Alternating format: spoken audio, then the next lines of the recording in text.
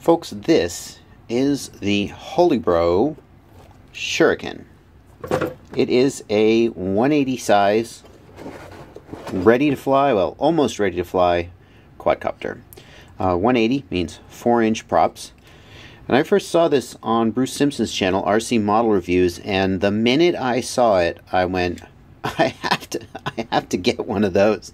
So it's one of the privileges of having a YouTube channel. I contacted Holybro and said, hey, can I have one? And fortunately they said yes. And I have to say, I'm even more impressed with it, having it in my hands, than I was on Bruce's channel. This is one solid piece of kit. I'm obviously, I'm going to have to fly it and crash it and see how it holds up, but it is got the plastic sides. It's really solid in the hands. Feels really well made. You can take a look at Bruce's video where he takes the top off and he does his usual RC Model Reviews take on the electronics. And in fact, I'm just going to let him do it. He does it in more detail than I probably would and hits all the high points. Inside here, there's a single integrated board. It's actually this bottom plate here is the board. And it's got all the electronics. It's got the ESCs and the flight controller. It's an F3 flight controller. And it's got, in this case, it's got a FrSky S-Bus receiver. You can also get it with a Spektrum receiver or Futaba receiver. I suppose you could probably order it receiver-less and put your own on there. So in this case, it's essentially a bind and fly for a FrSky radio, and that's exciting too, because it has been the case for a long time that almost all bind and flies are Spektrum, and more I'm starting to see bind and flies available with FrSky receivers, and as a Taranis owner, that really excites me. Let's take a look at what does come with it. Extra set of props. These are 40-40 props. Not strictly speaking bullnose, but a nice aggressive square tip. I've flown similar props to this on the Quadristeria Rush 4-inch, and they were quite good. We've got our FCC Class B warning. Let's just throw that out. We've got a parts list here if you want to order spare parts. Very nice. And we've got instructions here on how to enter boot mode to flash your flight controller. And this, by the way, is a photo of that circuit board that I told you was in there with all the stuff on it. Very integrated, very interesting here. We've got 1806 motors here, which if this were anything but a 4-inch setup, I would complain about. Even for 4-inch, I think copters like the Quadristeria Rush demonstrate that 2204 or even 2205 can be a very exciting proposition. That being said, 1806, if it was a 5-inch copter and it was 1806, I would say, trash, junk. What were they thinking? Throw it away, don't buy it. But for a 4-inch copter, 1806 is acceptable. We'll see how it flies once I get it in the air. I would be happier if these were 2204 or 2205 motors. There is a weight to power trade-off there, but again, I think we've demonstrated that, especially with the more aggressive props we're running today on 4-inch, that it can be done. That being said, 1806 is acceptable. I'm pleased with the way they've mounted the video antenna here, and you can see it screws on right here behind this protective thing, which is protecting the camera. And I think that's terribly clever, because it means that in a head-on crash, this antenna or this camera cage is going to protect the antenna from just getting sheared off. Now, of course, it could still take a hit, but it's got enough flex there that it's going to bend potentially and not damage the actual connector if it was sheared off. Also, of course, we're protecting the camera here. Now, this is a CMOS camera. You can see what kind of camera it is there. It is a CMOS camera, so that is not the camera that most of us would choose for FPV, but on an almost ready to fly in this price range, I think it's probably acceptable, and it certainly is smaller than the alternative. Everything on here is really well integrated. We've got the XT60 here. There's an LED display here which shows you what channel your video transmitter is on, and it is a 40-channel transmitter, so it does support raceband if you want to do that. It's got a push button here, a long push to change the band, short push to change the channel. You can see the channel right here. Very nice, very nice. Over here we've got some jumpers, and these jumpers let you change the video transmitter from 25 milliwatts to 600 milliwatts. It's a little disappointing that there's not a 200 milliwatt mode here. 600 milliwatts is great for flying by yourself in a field. 25 milliwatts is great for a race, especially an indoor race where you really need to minimize interference. For fun flying with a group in an open field, I think that 200 milliwatts is a good option to have. It would be nice if that was an option. Maybe even I would vote to replace the 600 milliwatt with 200 milliwatts. 200 milliwatts is more than enough for a lot of the flying that you're going to do, and it's way better than 600 if you're out in a field flying with some other pilots in a little bit of a more informal situation. 25, of course, is what you got to do for indoor flying. Let's take a look at what this has under the hood. If we go to the CLI and type version, we can see that this is running Cleanflight 1.12, which is not the most recent version of Cleanflight, but that's normal to see stuff coming out of a factory with not quite the latest and greatest on it. No harm there. And it's running the SP Racing F3 target. It's nice that this board uses the SP Racing F3 target because it's so common. It means that pretty much any firmware you wanted to run, you should be able to find a compatible target. If we go to the configuration, we can see that it's set up for a serial receiver using S-Bus, but it's a FrSky receiver set up for serial, which is great because, as we know, serial gives you lower latency than PPM. The min throttle and max throttle are at the Cleanflight defaults. I'm pretty sure these are the defaults. If they're not the defaults, they certainly haven't been tuned for maximum resolution. We can see that the min throttle is 1150. That could be as low as 1000. And the max throttle is 1850. It could be as high as 2000.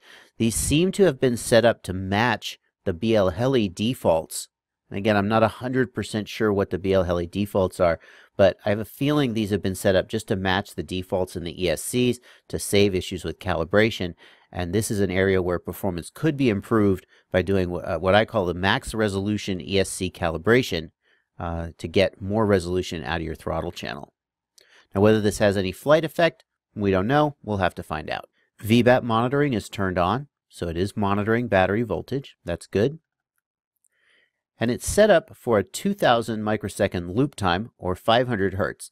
Now, this is hardly the highest performance thing that you could get, especially out of an F3 board like an SP Racing. I would want to see at least 1000 microseconds. What's interesting here, though, is that if you look down at the cycle time, you can see it's actually at 1000. Even though the loop time here says 2000, I'm not really sure what's going on there. Joshua from the future here to tell you I've discovered the answer. The reason that the loop time is stuck at 1000 microseconds, even though loop time is set to some other value, is that gyro LPF is set to 188 hertz. And if you go way back in your memory, or some of you may not even have been around when this was the case, if gyro LPF is enabled at all, then the loop time is locked to 1000. You cannot change it. And I looked at this and I thought, well, I'll just turn off gyro LPF and I'll use the soft filter instead. But Cleanflight 1.12 didn't have a gyro soft filter yet. It only had a D-term soft filter. So gyro LPF equals 188 is pretty much the best place to be. I wouldn't recommend turning off gyro filtering if you don't have a soft filter to back you up. And that means that under the stock configuration, this board is going to be locked at 1000 loop time, and there's no way to change that. If we look here at the features, we can see that telemetry is not enabled. And that's a little bit of a shame. We've got the FrSky receiver in here. We know that we're going to be flying it with a Tyrannus, so it seems like it would make a lot of sense to have telemetry enabled from the factory. The reason that this is not enabled is almost certainly because this copter is available not just with the FrSky receiver, but also with a Spektrum receiver or a Futaba receiver. So there's no guarantee from the manufacturer that they'll be shipping it with any particular receiver in it. That being said, a nice additional step for them to take would be to ship the FrSky ones with telemetry enabled. It would make it easier. I mean, somebody who's buying an almost ready to fly model probably doesn't want to do too much tweaking around on their own, and this would be a really great thing for Holybro to do. It's an interesting question as to whether the UART is even broken out on the board to make it possible for you to add your own wire to the receiver to allow telemetry to work, and that's certainly something I'll be looking into. A really cool thing is that the Shuriken ships with black box enabled. Now, since this is an SP Racing F3, it comes with 8 meg of data flash on board, which is enough for some logging. It's nice that it's built in, it's nice that it's included, and it's nice that they enabled it.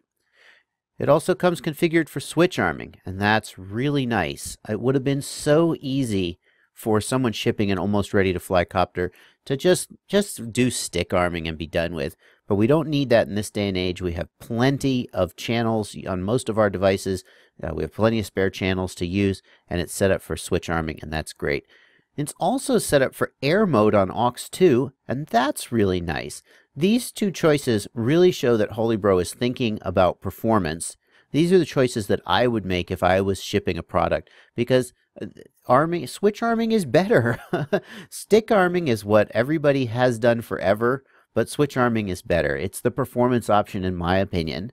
And air mode, again, it's the performance option, and it's a really bold choice that they've decided to enable it, given that some people have trouble landing with air mode on. So it would have been a really easy choice for Holybro to go, screw it, who needs air mode? We're just going to ship standard Cleanflight and be done with. But they didn't do that. They shipped it with air mode enabled, and I think that's great. Now we come to my favorite screen, the PIDs.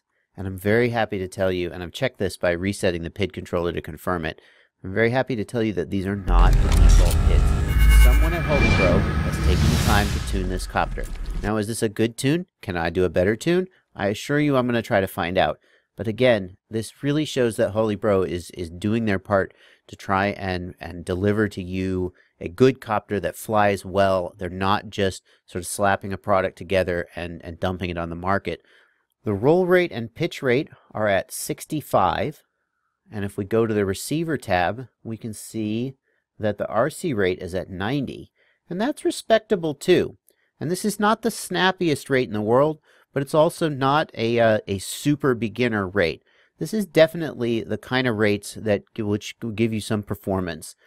So more confirmation here that Holybro is not targeting just the sort of rank amateur noob to dump a cheap product, a ready-to-fly product on the market for people with money to spend. This is clearly being intended as at least a little bit of a performance product. And we'll see when we get to the air how it lives up to that.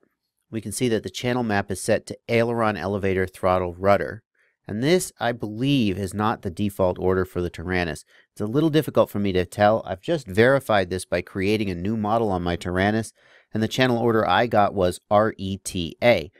However, I can't be 100% sure that I didn't change that a year ago.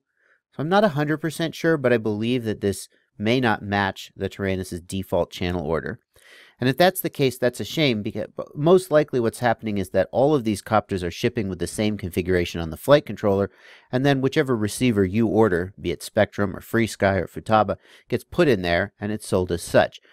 But for something as critical as channel order here on an almost ready to fly, a customer probably would expect to bind the copter and then be able to basically go and fly it. This is the kind of thing that if Holybro wanted to go an extra step above and beyond, they could make sure that the channel order was correct for the type of receiver that was being shipped. All right, well, that brings us to the end of this quick look at the Cleanflight configuration for the Holybro Shuriken, ready to fly or almost ready to fly, 180 size 4-inch quadcopter. Despite the fact that I had a few nits to pick, I'm actually really pleased and impressed with everything that I see here. So often in this industry, a manufacturer makes a quote-unquote ready-to-fly quadcopter, and it is just sort of slapped together. It's kind of a money grab. The person who gets it has to do so much work to make it fly well, and that's not what seems to be happening here. Holybro has taken various steps, like including a serial receiver instead of a PPM receiver, like having air mode activated, like having the PIDs tuned. They've taken these steps that indicate that they're interested in delivering a quality product that flies well, and that's really impressing me so far. So there it is, the Holybro Shuriken 180. I'm really excited to see how this copter does in the air. I've been getting a lot of kits lately and spending a lot of time building. And it's actually really nice to get a product that I don't have to build before I can fly it and put it in the air and have some fun with it. So thanks to Holybro for sending this, and look forward for more videos on this coming up on the channel. Happy flying.